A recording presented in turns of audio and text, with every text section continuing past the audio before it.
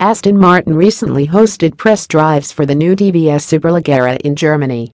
On the sidelines, Motoring spoke to the carmaker's chief creative officer, Marek Reichman.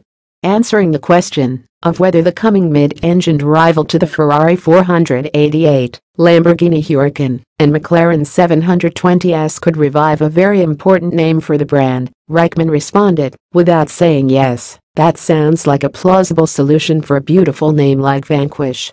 The Vanquish name first appeared from 2001 to 2007, returning from 2012 until retiring again this year on the Vanquish S, pictured.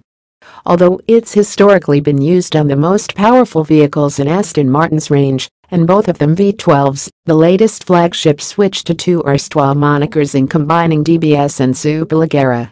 Reichman said the switcheroo better reflected the DBS positioning than Vanquish. The future V-named coupe will be out to conquer every vehicle in the segment, not just in the family lineup. Still light on details at the moment, we expect the Mercedes-AMG sourced 4.0-liter twin-turbo V8 behind the seats, boosted by an electric motor. Reichman didn't shoot down the possibility of using an electric motor for e-AWD capability and all-electric driving. That motivation will power a body expected to go heavy on carbon fiber, active aerodynamics, and the wind-cheating prowess gained from partner Red Bull Racing and aerodynamicist Adrian Newey.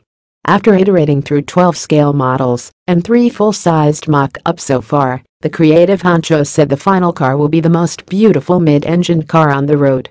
The coming Vanquish will be car number 5 of Aston Martin's second-century plan, aiming to deliver 7 cars in 7 years. The Aston Martin SUV will be the 4th, when it enters production late next year, after the DB11, Vanquish, and DBS Superleggera. The mid-engine screamer follows in